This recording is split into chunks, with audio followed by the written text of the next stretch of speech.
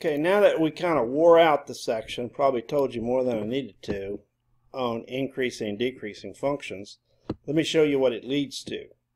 Before we get to that, it actually leads to what's called relative extrema, but let's define what relative extrema are.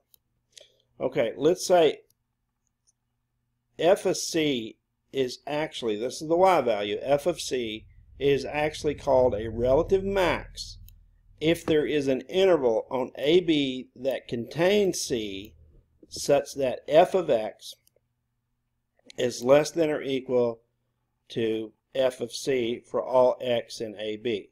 Now I know that's a mouthful, but here's all it means. This is all it means right here. Okay, whoops.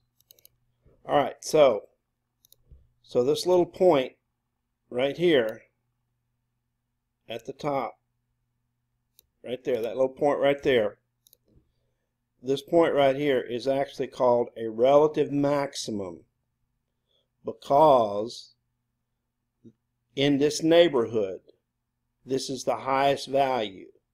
Now this function could continue on and do, other stuff. It could go up here and do all kinds of stuff. But the point is, in this neighborhood, in this little neighborhood, this value is higher than any other functional values, any other y values. So this is the highest y value in its neighborhood. So this is called a relative maximum. Now, the next one tells you, well, just the opposite. F of c is a relative minimum of f if there exists an interval about c such that f of x is greater than or equal to f of c. So in other words, f of c is going to be the smallest value in the neighborhood.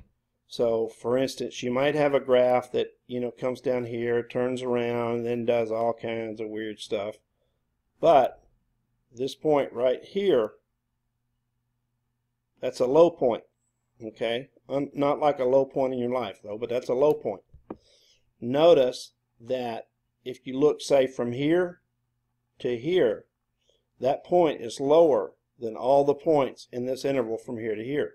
Okay, now it's not the lowest point. It may not be the very lowest point on the graph, but in this neighborhood it's a low point. And so basically a graph can have, it actually can have multiple relative extrema and relative maxima and relative minima. So for instance, here we have a relative minimum. But if you go up here, notice that this point up here is the highest point in its neighborhood. And then if you go down here, this point is the lowest point in its neighborhood. So basically that's what we're talking about when we're talking about relative maximum or relative minimum. Now a little bit later I'll talk to you about absolute extrema, but I don't want to get into that right now. But let me just say, if you had a graph that actually had a definite starting point and a definite stopping point, okay, this graph would have an absolute minimum. This point right here would be the lowest point on the graph, and that's what we would call an absolute minimum. And this point right here would be the highest point on the graph, so that would be the absolute maximum. We'll talk more about those later. But right now, let's focus on the relative extrema. Now, for plural, they just end in A, but for singular, they end in UM. Like if you want to talk about plural relative maximums, you say maxima. If you want to talk about plural relative extrema, you say plural, you say extrema. For a singular, you say extremum. So anyway, that's the notation that we use, or the dialogue we use when we're talking about extrema. Okay, now here's a graph, and notice that this point here is the largest value, say, in this neighborhood from here to here. So this would be a relative maximum. And then this point is the lowest value, say, in this neighborhood from here to here. So that would be a relative minimum. And so this is a relative maximum, this is a relative minimum. Now, when you're identifying maximum and minimum, the actual maximum and minimum are the y values. So even though the point is 2, 3, 3 is the relative maximum. That's important to remember. And this point here, 6, -2, -2 is the relative minimum. Now, the x value is just where they occur. So the maximum, the relative maximum occurs at x equals 2, and the relative minimum occurs at x equals 6. Now, sometimes I'll refer to these as peaks and valleys. So like a relative maximum is a peak and a relative minimum is a valley. So that way, I can differentiate between the two. Now, the only way that you can have relative extrema, you can only have relative extrema at a critical number. So the only way that you can get a relative extrema is at a critical value. Now, if you'll remember, critical values occur either when the derivative is 0. Now let's talk about that. There's two ways that they can occur. If the derivative is 0, they can occur. So when would the derivative of a function be 0 over an interval? Well, if a function went up and then kind of slowly turned around, then at some point you would actually have a horizontal tangent line right there. So pretend like that line's horizontal. It's a little bit off. All right. So at that peak right there, you would actually have a horizontal tangent line. So in other words, the derivative would be 0. Or it could go the other way. Maybe the graph does this. Well, then you would have a horizontal tangent line down here at this valley.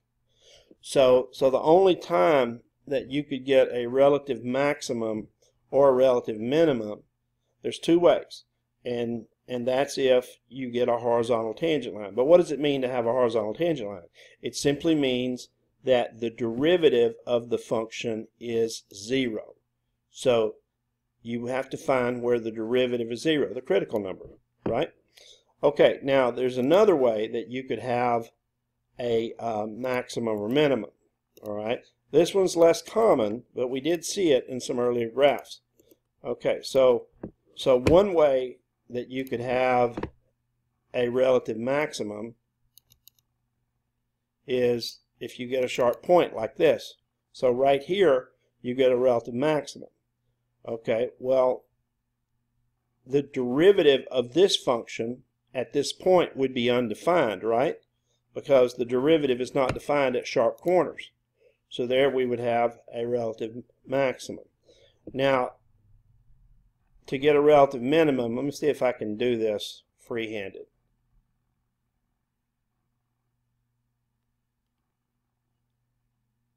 Okay, so here is a point that's a relative minimum. So it's a little bit different from the way this one's shaped, but the point is that's still a sharp turn right there. So the derivative would be undefined here. On this graph, the derivative would be undefined. So that's the other way that you can get relative extrema. Now, you don't have to have relative extrema though. Okay, let me show you an example of one where the derivative would be undefined, but you wouldn't get a relative extrema. All right, something like this.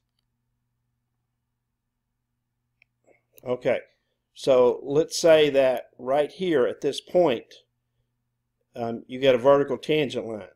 Well, that would mean the derivative would be undefined at this point. But notice you don't get a relative maximum or relative minimum here. Okay, so what I'm saying is, in order for a relative extrema, if a relative extrema does exist, it must occur at a critical number.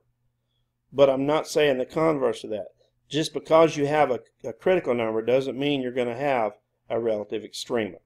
So basically, we have to test the relative extrema using some type of test. Okay, here's three examples here. that I've given you. So right here, the first example right here, you have extrema at 3, and you have a relative minimum at 3, and you got a horizontal tangent line. Here you've got a relative minimum at 3, and you've got a horizontal tangent line. I mean, I'm sorry, not a horizontal. You have the derivative is undefined.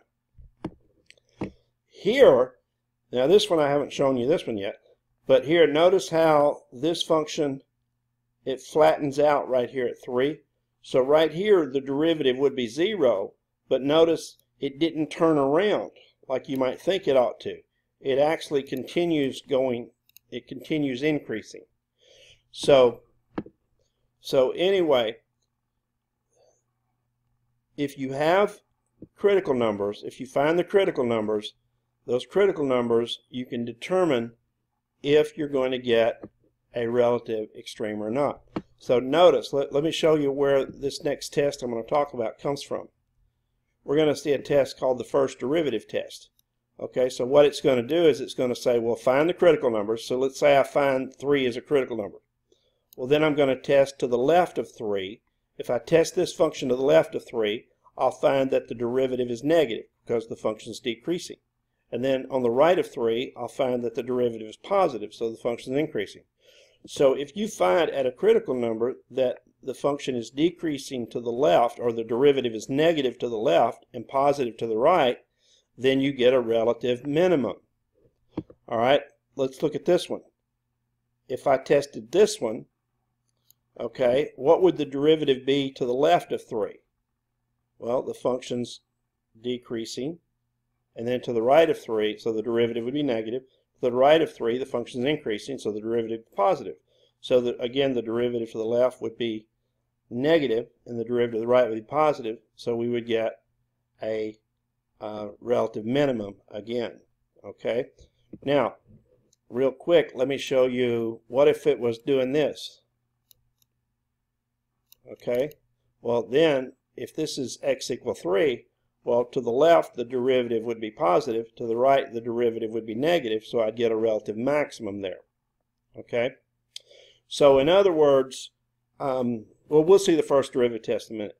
Now, if there's no change, like right here, if you tested this function, if you evaluated the derivative at a number on this side, you'd find that the derivative is positive to the left of 3, and then you would also find it's positive to the right of 3.